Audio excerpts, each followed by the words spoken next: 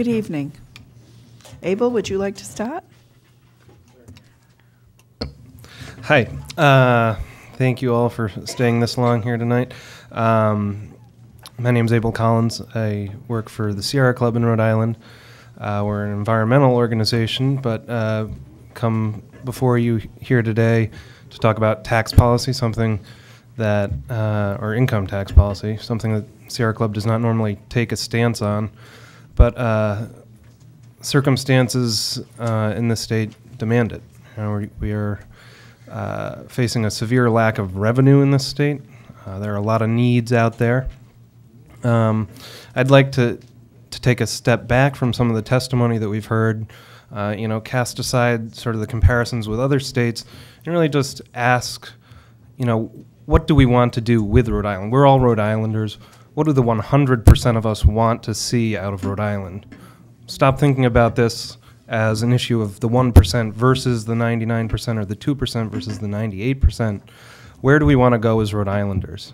Do we want to invest in this state and provide services so everybody can succeed? Those are the questions that we all need to answer as Rhode Islanders, and that people here have a duty to answer. Right now, we're facing a $118 million deficit. Even that would only get us back to providing the services that we're currently providing. And we're deferring expenses on massive projects in terms of infrastructure. One of my specialties here in Rhode Island is talking about transportation reform. The Department of Transportation estimates that they need about $300 million worth of repairs and ongoing maintenance construction just to keep Rhode Island's roads in working condition. Now, that money right now is money that we borrow. So that's money that Tom Seguros would say we're foisting on our future selves or hiding through debt. We can no longer do this. Other states pay as they go.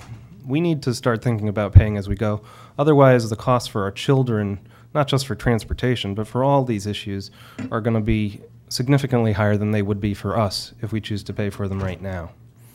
So I think, investment now will pay off in the future.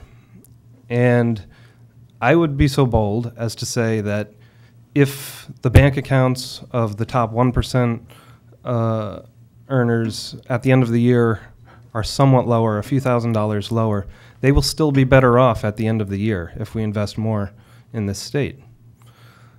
They use our roads. They enjoy our beautiful beaches, our clean water.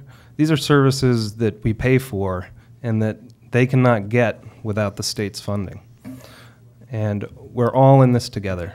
What does the 100% of us want? What are we going to do? We need resources to make it happen. Thank you. Thank you, Abel. Mr. Rose?